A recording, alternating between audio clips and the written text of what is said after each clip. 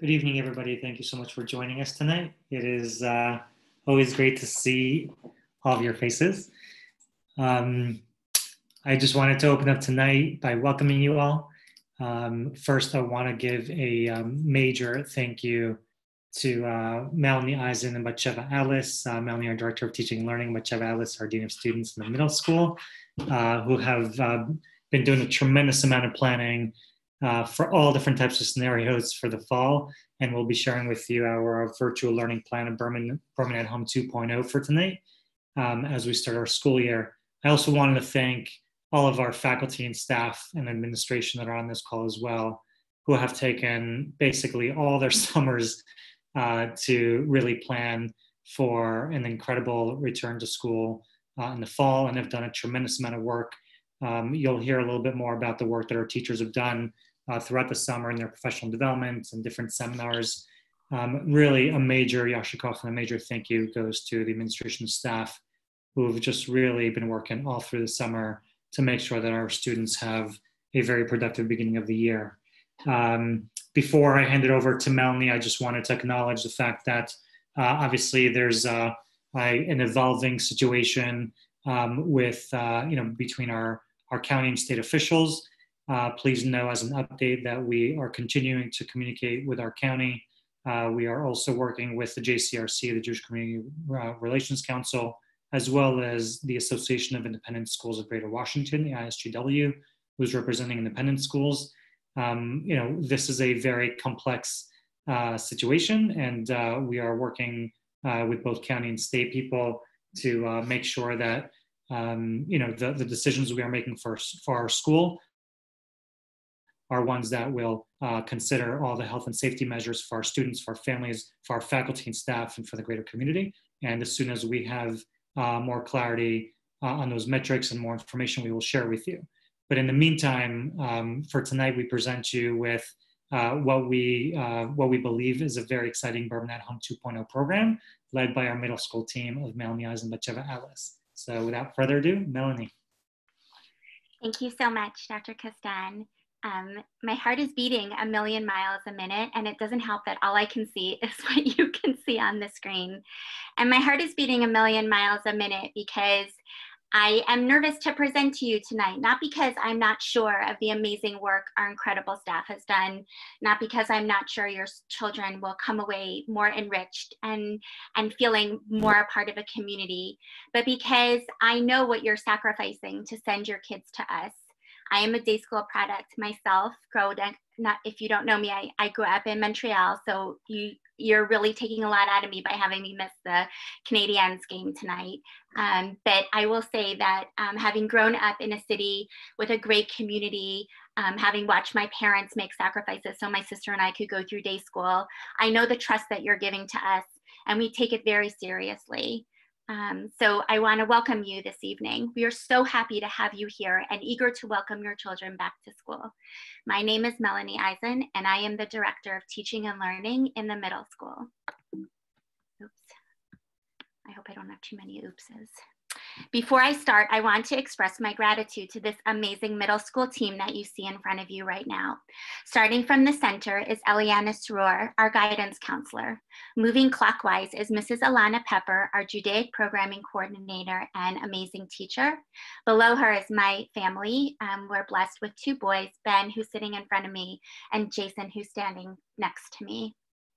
Moving along is Mrs. Batsheva Atlas, the Dean of Students, and closing up our team, our lineup for this year is Miss Angie Newsom, our administrative assistant.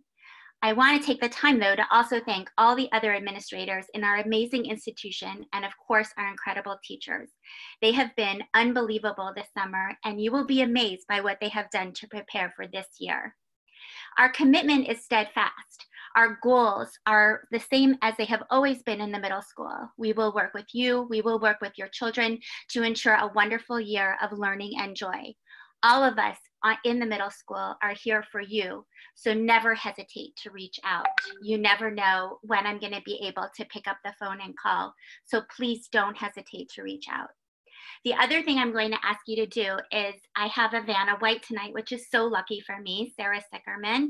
So she's going to be monitoring the chat. Please post any questions you might have. And Sarah has incredible knowledge. And I don't know if you've had the opportunity yet to see the amazing work she's done on our website. She will try to answer them in turn. And if she doesn't know the answers completely or wants to save them to the end so everyone can see them, she will ask me the questions at the end. Although I walk into this year with concern about the state of our country and the world, I also walk in with joy. In this week's Parsha, the word simcha comes up 7 times. Rabbi Sachs shares the following. The word simcha is an unexpected word. The story of the Israelites thus far in the Torah has not been a joyous one. It has been marked by suffering on the one hand, rebellion and dissension on the other. Yet Moshe Rabbeinu makes it eminently clear that joy is what the life of faith in the land of promise is about.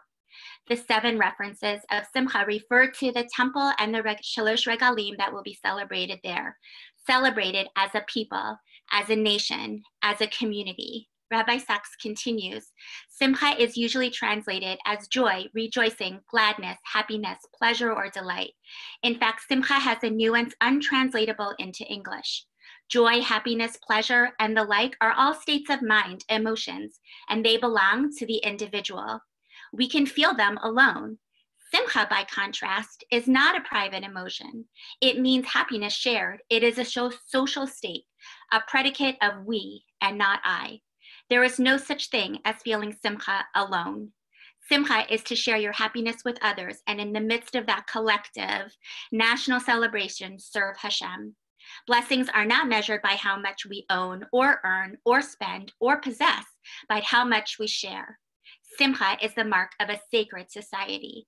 It is a place of collective joy. I think about all the time we spent in our COVID bubbles. We have shared simchas through Zoom. I think I went to 2 weddings this week, some in small groups in backyards, but not as a whole community. I ask and invite you to join me and to think that even though it might be some time before we can all celebrate together, that together we use the words of simcha as we prepare for school, as we prepare for the high holidays, and as we prepare for the coming year. Tonight, I'm going to share with you our plan for Berman at Home 2.0. I love that name. The decisions should this decision be made to return to campus, we will have another meetup to address that plan. But for tonight, we're going to stick with the plan at hand.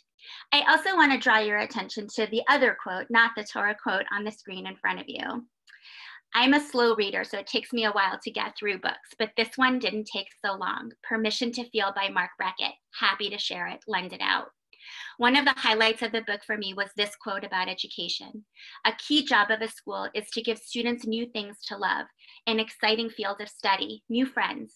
It reminded us that what teachers really teach is themselves, their contagious passion for their subjects and students. It reminded us that children learn from people they love, and that love in this context means willing the good of another and offering active care for the whole person. This is the middle school's commitment to you, and we're going to share with you how we're going to get it done this year. It's not a problem. I would like to invite you to explore the following topics with me this evening: teaching and learning in 2021 at Berman, not in the entire world, technology, assessments.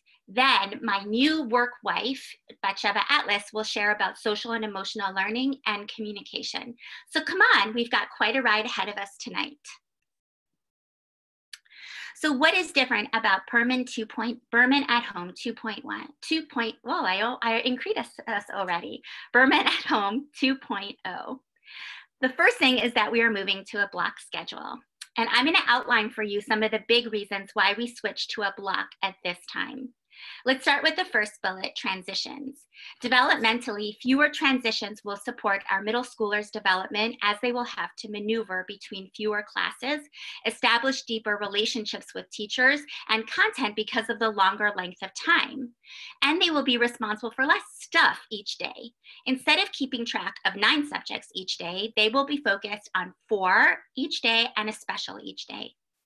Executive functioning, I gotta be honest with you, is a skill that I continue to work on to this day, even in my old age. Minimizing transitions,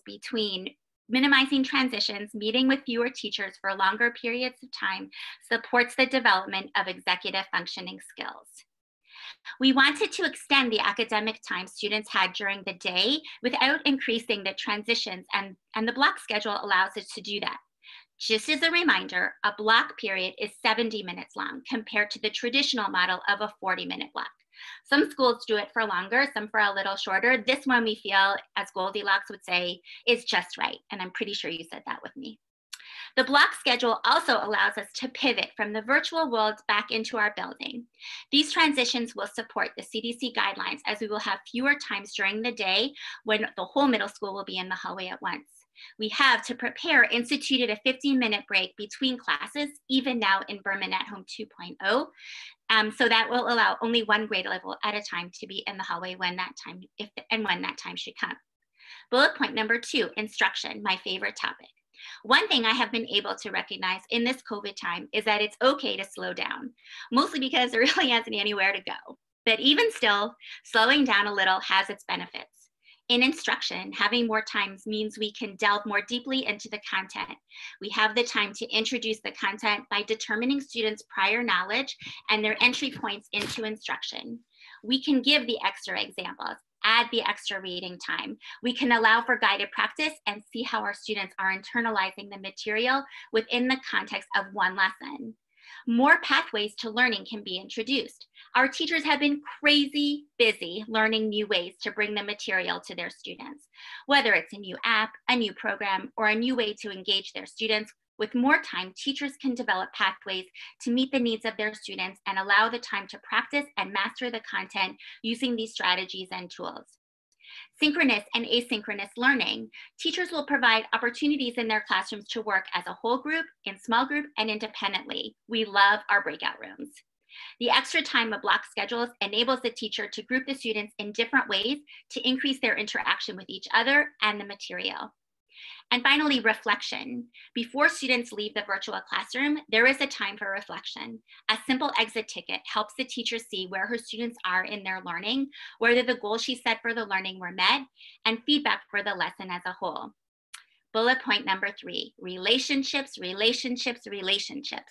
Between the student and teacher, with more time, each lesson can begin with a do now that enables the teacher to get to know their students. As students work, teachers can conference one-on-one, love those breakout rooms, and small groups to see where they are in their understanding of the material. Collaboration, our students learn from our teachers, of that there is no doubt. Students also learn from each other. With added time, teachers can create opportunities for students to tackle new material as a supportive and collaborative group. Whether it's using breakout rooms, Google Docs, or a myriad of other tools, our students will continue to benefit not only learning from their teachers, but also from and with each other. And finally, flow. This is the dream of every teacher, that during their class, every student finds the flow of the learning.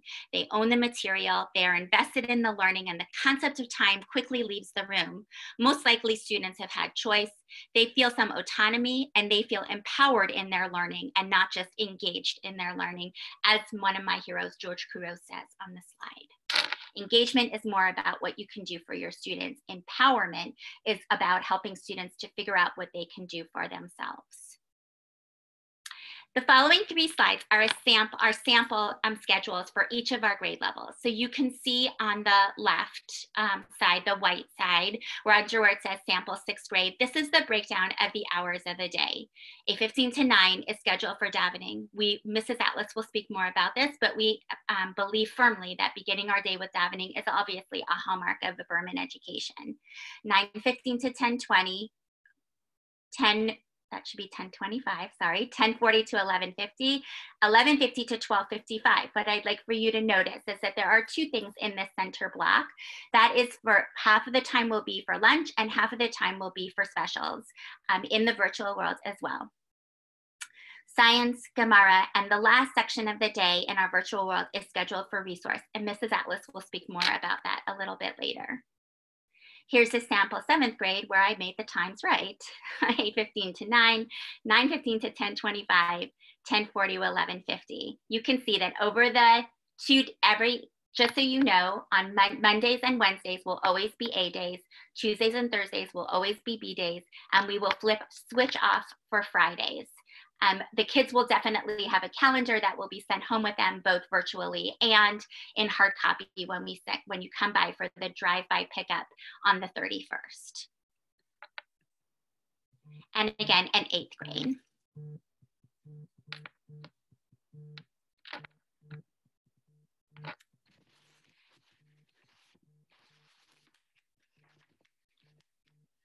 Moving to a block schedule requires that even more attention be paid to setting learning targets and goals, knowing who your students are, creating meaningful learning opportunities, and setting unit goals and expectations.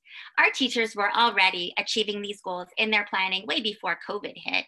But since it hit and we decided to move to a block schedule, their learning and dedication has multiplied. On this slide is a small sample of programs and theories our teachers have been exploring, and they represent both the general and the Judaic side of the curriculum. On the top, you'll see where it says Better Lesson. This is a program that all of our teachers, both in the middle and upper school, have participated in. It's a wonderful organization with an incredible website and an incredibly rich resource page that they have shared with us, with our teachers. Below it, you're going to see the landing page for Loam Day. Loam Day is an online tool for our Kodesh teachers to use for children to experience asynchronous learning when it relates to skills in the Kodesh classroom. And in the middle, you'll also see where it says JI. This is Mr. Daniel Schwartz, who's participating on behalf of us in workshops on Jewish Interactive, because Mr. Schwartz likes to create games reflecting on the learning with his students, and Jewish Interactive is amazing at it. The other pieces are just a few examples of what our teachers have done. It would take an entire PowerPoint to fill them all. Using technology. As the slide says, technology will not replace great teachers, but technology in the hands of a great teacher can be transformational. Although our teachers have been learning new tools, they know fully well that the tech needs to support the learning. The learning targets, unit goals, and of course our students come before all the cool apps and gadgets. However, when they do introduce a tool, here are some reasons they might insert one into a lesson. They would like to engage, to empower, to provide choice, to communicate in a different way, to assess their students, to share the learning, to reflect on the learning, to teach in a new way, to learn, and my favorite, to have fun. Here is a sample lesson plan that will represent what our teachers are going to be working with. So you can see the same breakdown this is a breakdown of one lesson broken down into components. Teachers, of course, can design it the way they want to, but the goal of designing a block schedule is to provide multiple opportunities for the students to interact with the material. Couple things that we added to our template, you can notice at the top where it says, what is the teacher doing and what are the students doing? This is intentional because we know that the 70 minutes can either fly by or go a little bit more slowly than we would desire for the students. So by listing out at each stage of the game, what will the students be doing, we can make sure that we're switching up the modalities as we're teaching the concepts. So a do now is what you would do right at the beginning of class to set the tone. We have been talking a lot about what do nows can look like in a block schedule or in a classroom in general. I've been meeting with our teachers at least once a week to provide professional development, and we've been having a great time doing it. So I want to try something with you all right now, if you'll play with me a little bit. So this is one do now that I think is really fun. And you're going to do this, and Vanna's going to pay attention. Sarah is going to pay attention to what you put into the chat. Only she can see it. So here's your challenge. If you could put anything on your license plate using 1 to 7 numbers or letters, what would it be? So I'm going to give you just a couple of minutes. I'm not even going to set my timer, so it probably won't be a couple of minutes. But I want you to go ahead and post in the chat, and let's see if we can decipher each other's plates. Here's mine. I'm not going to read it. So you can either post your own or try to figure out what mine is.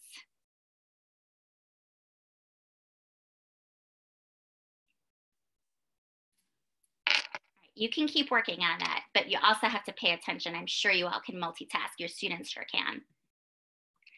Assessment. I am very, very proud, and I get choked up when I talk about the teachers I have the pleasure and honor of working with, and I'm pretty sure some of them are on here tonight.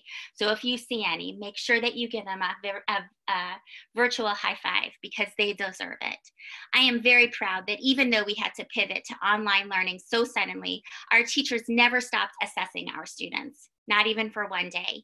Here are some examples of what I got to see as they continue to use assessments for, as, and of the learning. They use the Google Suite like experts, unbelievable, breaking down that waffle, pulling it apart and putting it back together to get the students to interact with the material. They changed the way they assessed, moving from traditional summative assessments to ongoing formative assessments, getting little pieces of information about your children along the way so that nothing relied on just one big assessment. They involved student voice and choice in an assessment, which we know is a hallmark to a wonderful classroom experience.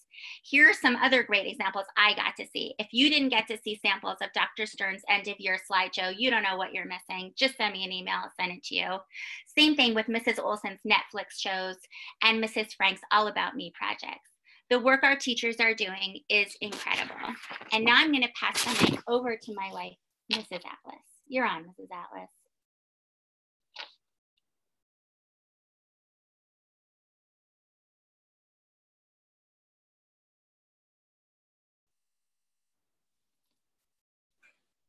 Let's try it again. We are so happy to see everybody tonight, and thank you for coming and spending the time with us this evening to hear about the middle school plan and everything that we're doing to give the kids a great start to a new school year. Whether we're virtual or when we go back to the building, that we're on top of it and we're ready to roll. Let's talk about the social emotional pieces. Tomorrow, you should be receiving an email from us, which will have a number of links and attachments, and I'm going to talk about some of them now. One of them is going to be a parent survey. Over the summer, Prisma presented many different awesome workshops for both teachers, administrators, and mental health professionals. And one of the parts that they presented was a parent survey for you to give us feedback about where your middle schooler is emotionally, behaviorally, which will allow us to pivot and be flexible because it's going to be a big transition for them. One of the experts that presented at Prisma discussed that it could take up to 3 months for an adolescent sleep schedule to shift back to normal. And we're aware of that, and so are the teachers. So you will be seeing that survey. Please send it in because it will give us a sense of where your child is and what we need to do to best support them in the new school year. We are also going to be discussing with teachers and with parents in general, reacclimating to a school schedule. Due to this, we're going to have a no homework policy until Rosh Hashanah with the exclusion of nightly math homework. And the reason that we're doing this is we want them to get in the habit of doing homework every night, but not of it being a big stress. They'll do some math homework, they should play outside, and most importantly, eat supper at a normal time and go to sleep so that in the morning, they're body clock starts readjusting and they're ready and awake at 8:15, ready to go. One of the things that we need to consider, which is the same as every year and yet at a heightened level, is Maslow's hierarchy. That until the kids are feeling physically okay, emotionally safe and stable, and feeling like they can handle what we're asking them to do, it is very difficult for them to learn new things and to grow. Our goal is to continue to be teaching and for them to be growing and learning new skills. That's what they're here. That's what they're coming to school to do. But we are going to make sure that our first priorities are the bottom of that pyramid. And we need to make sure that they're ready to learn before we start teaching. And finally, community. We have a teacher committee that met this morning to talk about how to help the kids feel more connected, how to do group activities. We have a wide range of families in the sense that some families have to be much more careful about COVID than others. And many families have decided to do different things. And that is what a family is all about, making your own parenting decisions. So one of the things that we are going to be focusing on is making sure that all the kids are included in activities that are community building, class building, and you will be hearing more information about them in the next week or so. Okay, school-home partnership, my favorite topic. One of the things, we got a lot of feedback from the spring, and we took it seriously. One of the major concerns in the spring was Google Classroom. Many of you and some of the kids even were having a hard time navigating, seeing what was due when, staying on top of the different assignments, and navigating the calendar. One of the pieces that we've worked on this summer with both teachers and students was troubleshooting, and we are going to have a more uniform system for how teachers are posting assignments, as well as posting on the calendar. And that's going to go together with a bullet point farther down, which has to do with student Google Classroom training, which we're going to be doing with the 6th graders more than once, 7th and 8th graders, a refresher and an understanding of the way we're doing it to make it more uniform between classes. Orientation, okay. Check supply list for supplies and virtual classes. Please double check the list, because when we found out that we were going to have to be virtual, we added a couple of things on. It's probably all things you have at home because they've already done the virtual schooling in the spring, but just we're asking as a favor for you to double check that. We are going to have 2 types of orientation.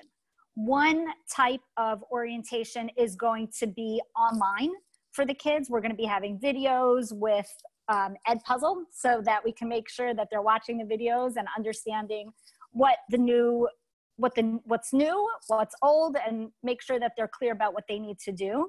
And then we're going to be also working on what will hopefully be an outdoor orientation, which is going to be about team building, outside, social, and safe. And that will be after school starts. Tefillah. Tefillah is an integral part of any modern Orthodox day school. And our tefillah teachers are inspired and excited to see the kids and excited to get to daven with them. And we want to impress upon everybody, kids, parents, families, that tefillah is important. And I think that this year it has an additional reason of being important. In addition to the obvious, coming to tefillah on time at 8:15 will help the kids get back into a normal schedule. So we are asking, you can certainly reach out to us if you have an extenuating circumstance, but we are asking that students come to tefillah. We're going to be taking attendance and really encouraging the kids with prizes and other things to make it a positive experience, but to make it an experience that we're expecting them to be part of every day. We talked about student Google Classroom training, and I'd like to thank some of the students who helped me troubleshoot. There are kids who went on our sample Google Classrooms to help tell me what was clear and what still needed help. Our Judaic teachers are discussing and planning a Rosh Hashanah Yom Kippur survival guide that we will have for the kids. It's definitely going to be a different season of Yom Tovim, and it's going to be more important than ever that the kids feel that there's a special reason for the day, and that they feel that it's a connection to Hashem and something that they want to participate in and something that they see as a growing relationship. We are working with our new coach, Coach Yona Singer, who joined us this summer, on grade level activities. One of our first activities we are hoping is going to be basketball clinics, so that all the kids, players at all levels, can come and practice and have time together doing exercise outside. And we are hoping that once that starts, we will have mincha before the clinic begins outside. And last but not least, we will be sending home an expectation agreement, because we learned many things in the spring about what does and doesn't work in the virtual platform. And we ask that you read it with your student, you discuss it. And as I met with a parent this week, and it was great. It just led to a discussion of what the child wanted his background to be, and how they were going to work together to set it up so that, as an example, his camera would be on and he would be comfortable and the teacher would be able to see what he was up to and that he was learning optimally. So please look out for that.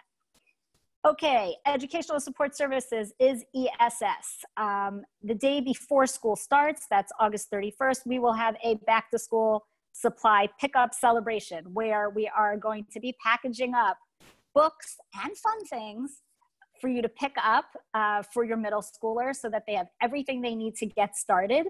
These are going to be the same supplies that they bring back with them to the building when we're back in person. And we're planning just some fun surprises to make it an exciting celebration. It's not like last year, the first day of school, but we're going to try to make it fun. I wanted to clarify for parents the resource versus study hall. We're focusing on the virtual right now, which means that we are not going to have study hall from 3:30 to 4:30. That will be something that we address when we're back in person and students who stay till 4:30 to go home with high school siblings. Resource, however, is going to take place virtually. And if you don't know about it, don't worry about it. But for students who are in resource, whose parents are concerned, there will be resource from 3:30 to 4:30, Monday through Thursday, and your case manager will be reaching out to you. Resource is really focused on students with unique learning needs and includes case management and a couple of other pieces to make sure, like you see in the picture, that everybody gets over the fence and that everybody's getting the support they need to succeed. Guidance, we are lucky to have Eliana Swor as our guidance counselor. We are having weekly advisory meetings where each grade level is going to meet with an advisor, usually in smaller groups, and we are basing the lessons on the Second Step curriculum, which has been excellent until this point, and they have really shifted and adapted the lessons for the new situation and new challenges that our kids are facing. So we will be definitely introducing that to the kids and getting right into it. Communication, like Melanie said, is the most important thing. And we encourage both parents and kids to reach out to us. Something just as far as the division of communication, Melanie is going to be focusing on the teachers, and questions, comments about the classes, please direct her way. The main address for me is issues with the kids, sometimes between students and teachers. And Mrs. Soror is the point person for social emotional, some of the friendship things that go on in normal middle school times, and probably virtually as well. So honestly, all three of us are available. We're here, we're ready. We love the kids. And the most disappointing piece for me the last few weeks was knowing that we're gonna have to wait a little longer to see them in the building. But we are here, and please don't hesitate to reach out with questions, comments, concerns. We're here and we want the kids to succeed. Finally, just to wrap us up, we want to give a big thank you to you for your trust, for your partnership, for your support, for sharing your treasures. Although after being stuck inside with my treasures for as long as I have been, I'm not always sure they're my treasures, but somebody else always reminds me that they are. So thank you for sharing your treasures with us every day. And of course, I cannot say this enough to the teachers at the Berman Hebrew Academy, no matter the division, who go above and beyond every single day, all summer long, to make sure that we are planning the most amazing at-home 2.0 that we can provide to you. So we thank you so much for taking some time this evening. I'm gonna stop sharing my screen. I hope that's okay. I can't see anybody, so I'm just gonna stop sharing my screen. And I can see all of you. So Sarah, Vanna, did we have any questions this evening? We do have a few questions. Thank you both so much. It was really a very thorough and helpful presentation. I was hoping that you could touch a little bit on 6th grade and what their entry into the middle school and their orientation looks like, since they're the newbies. Yeah, we're really excited to have the 6th grade coming. I spent time with the lower school team and then more time with Mora Viva, getting to hear about all the kids and feeling like she knows them like the back of her hand. We are going to have a couple of things for the 6th graders to help them acclimate. in addition to the general Google Classroom type of training that we're going to be doing, each classroom teacher is also going to be practicing and reviewing with them. The fact that we're waiting on homework, except for math, for the first week and a half or so is going to allow the teachers to know first that the sixth graders know how to use Google Classroom before they're expected to navigate it on its own. Our guidance counselor, Eliana Sroor, sets up meetings, and we'll be doing virtual meetings with our sixth graders, individual meetings just to touch base with them, ask them about themselves, about their families, and what they're looking forward to and what they're concerned about. And I would say the same is for new to Berman students, that if you're in 7th or 8th grade and you're new, we're so happy to have you. And we've, and some of those new to Berman students have actually been participating in the Berman Bacayets. So we've gotten to see them a little bit and are already so excited. But it's been a chance for them to get to know some of the already Berman students. We also have buddies for those kids. We also met, there are a bunch of teachers who had met this morning to talk about orientation for our students, especially our 6th graders who will be coming up. And we've got some exciting plans scheduled for them. So stay tuned. We can't give all our secrets away tonight. So you got to give us something to hold on. Tell the kids, we know that they're not going to come all the way to school just to pick up a math book. Right, for sure. Important as that is. I'm thinking the dunk tank, but don't tell them and don't tell Dr. Castan that I ordered it today. So just looking for volunteers. So if you did this during the presentation, don't be shocked when I put you in the dunk tank. So I won't tell you who's asking what questions, so it won't judge anybody. There's a couple of questions about the schedule and when the students' schedules will be released. Okay. We will be ready. The week before school, we will be sending out schedules.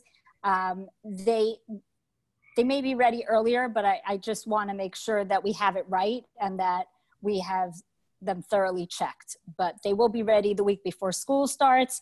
And because we will start out virtually, the kids are going to be in a mix with everybody in their grade. So they don't need to worry. You can reassure them they don't have to worry about being put in a specific pod. They'll have just what they usually have, particularly for the 7th and 8th graders who know how we mix the kids constantly. They'll be with basically everybody. Great, thank you. You talked a lot about the professional development that's been happening over the summer, but there's a question about what types of support the teachers will be receiving once school is up and running. Will the administrators be checking in to offer support in the classrooms? And how will that all work? That's a really great question. Who asked that question? Just kidding. Part of what the joy of my job is working with the teachers. And I think this being, I've been around for a whole year now. So now in year 2, the teachers have a little bit more trust in me right now than they might have when I first started lurking in their classrooms. But that's where I am, lurking. And so my job and my joy is to support teachers, no matter if it's their first year or your 150th year. You can always learn something new. So we are going to have meetings once a week as grade level teams. I'm already planning those. In the past, we've had professional learning communities, and we're switching it up a little bit this year to do it by department. And what I'm hoping that we're gonna be able to do, so this is gonna be new for the teachers, so if they're looking like this, you'll know why. But what we want them to do is tackle a problem of practice, meaning we're tackling the block schedule, we're tackling the virtual learning, we're tackling teaching in a COVID world. What is a problem of practice that as a team we can connect to, and we can walk through, and we can plan lessons around it and compare notes at the end. So I schedule meetings with teachers, and I pop into classrooms, and I go into classrooms on a regular basis. I do it not to catch teachers doing something that's not great, but I catch it to celebrate what the teachers are doing every single day, and there's always something to celebrate. And we've also set up the schedule so that teachers will need an extra hand, particularly virtually. And there are a number of us that are available at different times of the day where we're there to help. we're there to support, and the kids feel that too. I think that the kids appreciate when there's somebody else to answer some of the questions or to deal with the breakout rooms. So right. And if there is always more available, right? So if a teacher is struggling with one piece of their practice and another teacher is struggling with another piece of their practice, there are so many resources out there for teachers today, and each other to kind of gab. We don't have the same teachers lounge experience that we typically have, but the conversations that we've been having about teaching and learning are just as rich as they've been in the past. So that's a really great question. Thank you. Thank you. I'm sorry if you already touched on this with the assessments, but are there going to be assessments at the beginning of the year when students re-enter to kind of gauge where they left off from last year and placements for this year? Really great question. So the placements, you know, we try to look at things as being fluid, right? The teachers, as I said in the presentation, assess their students the entire time that we began this process in the spring. And so I don't question the placements that are made, but we will continue to, what we say, pre-assess the students. So we really want to know what is their retention from last year, what prior knowledge are they coming with, what interests are they coming with, where are they in the continuum of understanding, to make sure that we're hitting the right targets with them in our instruction. So assessments are ongoing, but it doesn't mean that it's a test that they're going to sit in front of their computer for 45 minutes. Our teachers are experts at the grade levels that they teach and the subject matters that they teach, and they know exactly how to find out where their students are in their understanding, and they do it constantly. And there's also just a flexibility, meaning that this is a time of tremendous growth for the kids, and somebody who could barely do long division in 6th grade may be ready to move up. And nobody should feel boxed in. We have expectations of what needs to be done, and we really try to do everything possible to help the kids reach their potential, but that the levels for IVRIT and math are fluid. Right. And one thing that I neglected to say was that our middle school teachers do not give assessments to catch our students failing. They give assessments to catch our kids being successful and celebrating their learning. So as they continue to assess their students, this is what they're doing. Great. Thank you. I want to touch on block schedules just a little bit more. You talked about the template and how it's a 70-minute block, and all the things that could be happening during that time. Can you explain a bit about how the instruction is going to look differently in person and virtually in this block schedule landscape? So the part of the reason and I hope I understand your question, so please ask again if I don't get it this first time. We chose going to a block schedule for a variety of reasons.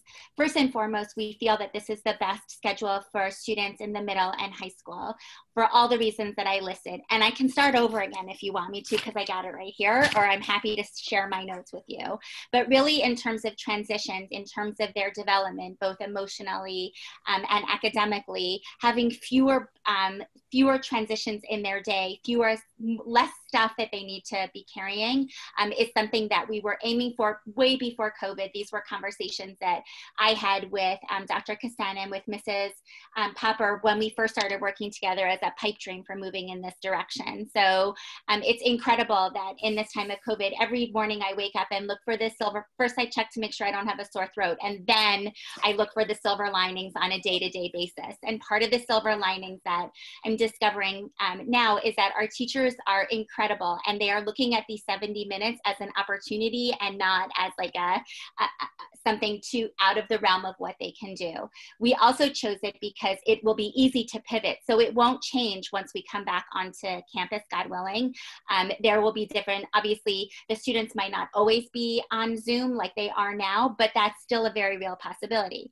I also want to mention that all of the technology that we're building into the building, that Shmaria Gassner, who's new to us and has been an unbelievable addition to our team and is totally setting up each classroom to be like a dream classroom in a nightmare world, is helping us to make sure that the learning continues at a steady pace regardless of where it's happening.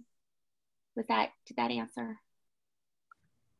There's a clarification about not just the why, but the what will the 70 minutes look like. I think that you talked a bit about the different modes of learning that will happen, that it's not just going to be lecture the whole Correct. time. But Correct. Boy, God forbid, it will not be 70 minutes of lecture. I could lecture for 70 minutes, but I don't know that anybody would really want to listen to it. So what we're encouraging our teachers to do, and really Rabbi Aaron Levitt has been instrumental in sharing this incredible knowledge with us too, is to be able to plan smaller chunks, right? So it's like, I don't know, there's all those diets out there, and some of them are like eat a little bit, you know, throughout the day to watch your weight instead of having these big meals. So this is, think about it the same way. We're going to get little chunks of learning divided up into different time spans that the kids might not even be aware that we're switching so frequently, but the teachers are aware of setting up 10 minutes at the beginning, 15 minutes, maybe 20 minutes, and breaking it down. And as they transition from, or I shouldn't use the word transition, as they move from piece to piece of their lesson, they will introduce new modalities. And the new modality might be, I want you to just turn away from your computer for a minute, and especially for us in the English department, you're gonna write for 10 minutes, we're gonna write our stories.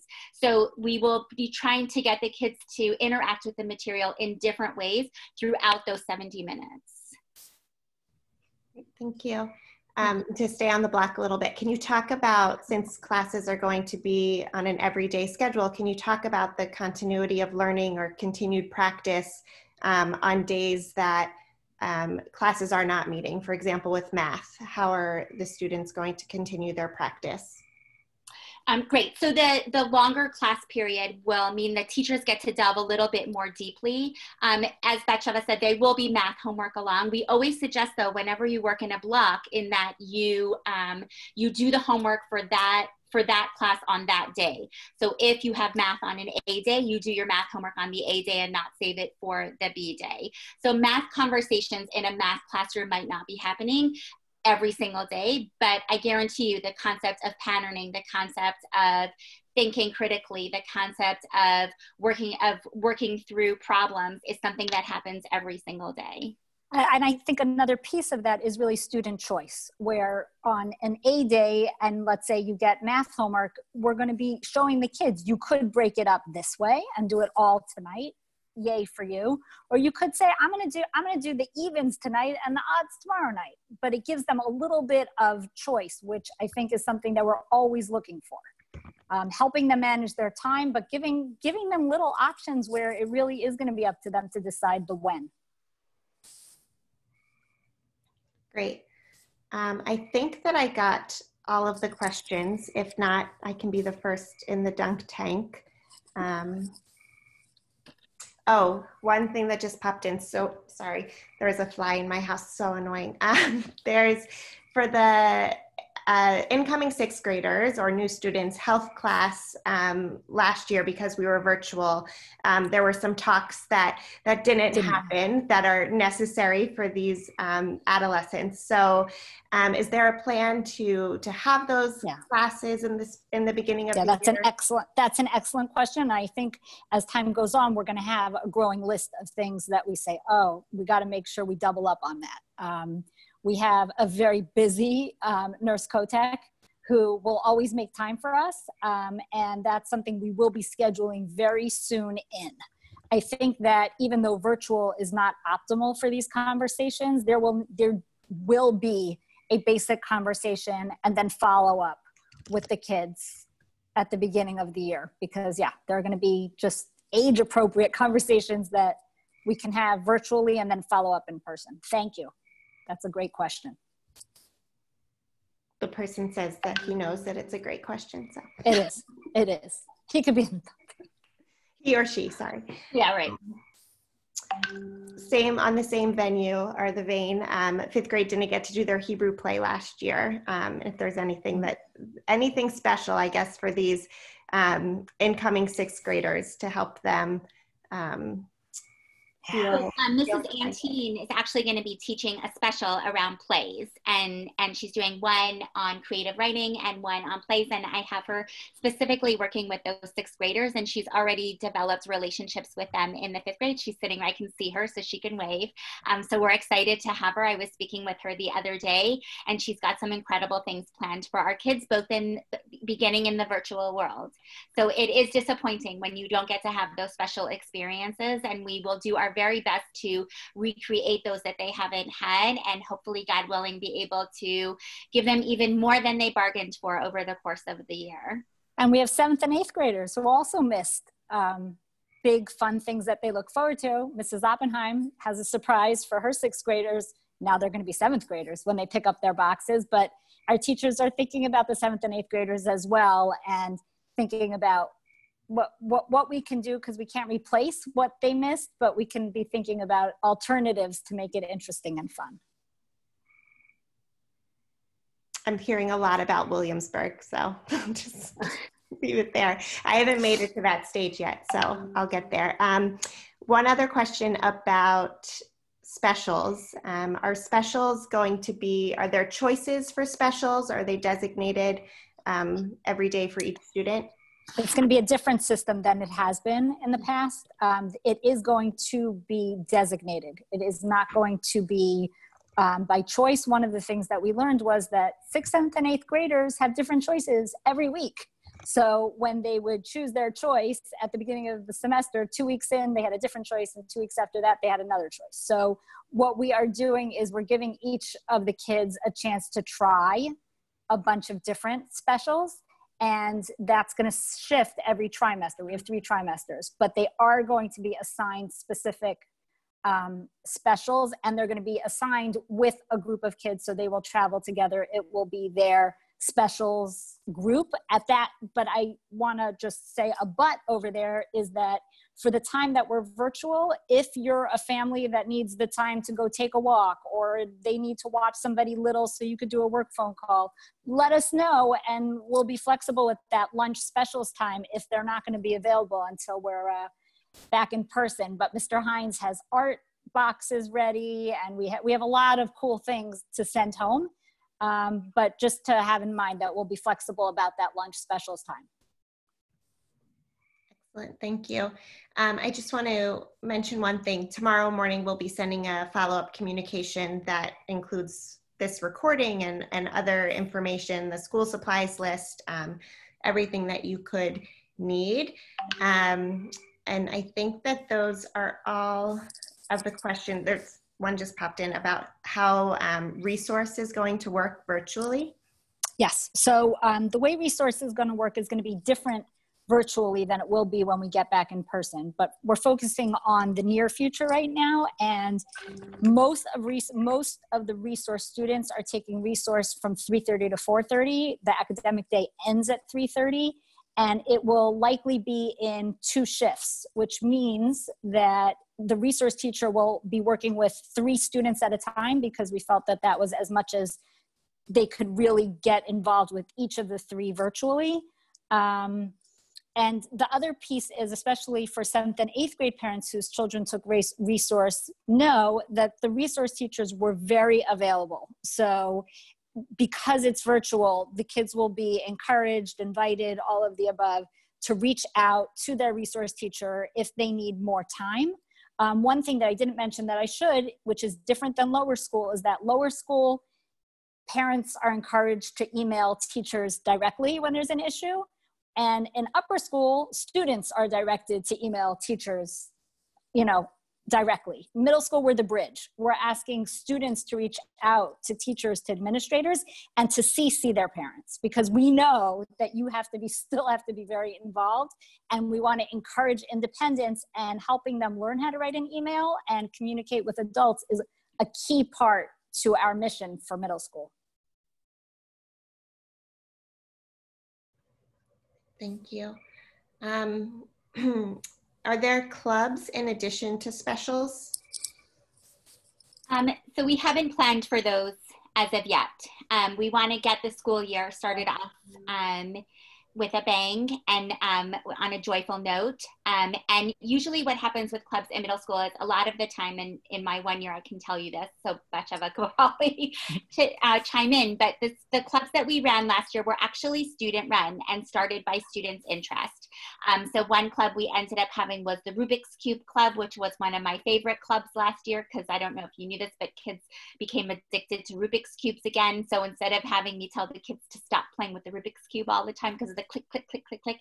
So instead we said, why don't we channel that into a contest, and we had a speed contest for the Rubik's Cube. There was a hockey club, I think. There was a book club. There were different clubs that we developed based on kids' interest. So certainly if there's interest for it, we can make it happen. And I think we're going to have to work within the parameters of safety.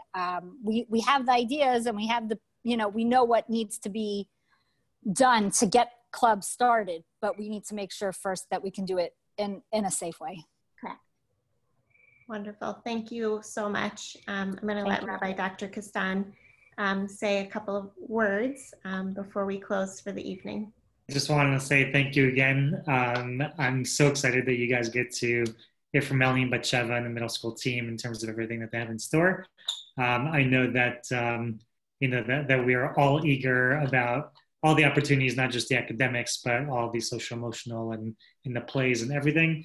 Obviously, I'm just so proud of the team because, as you can see, there's a virtual plan, and hopefully when we can go back in person, there's an in-person plan. And as they mentioned earlier, at that point, we will have another one of these to tell you exactly what all the special events and everything will look like once we can also be back in person with our students. So thank you for patience and compassion and your support. And we really look forward to starting the school year with your students. Good night, everybody. Bye.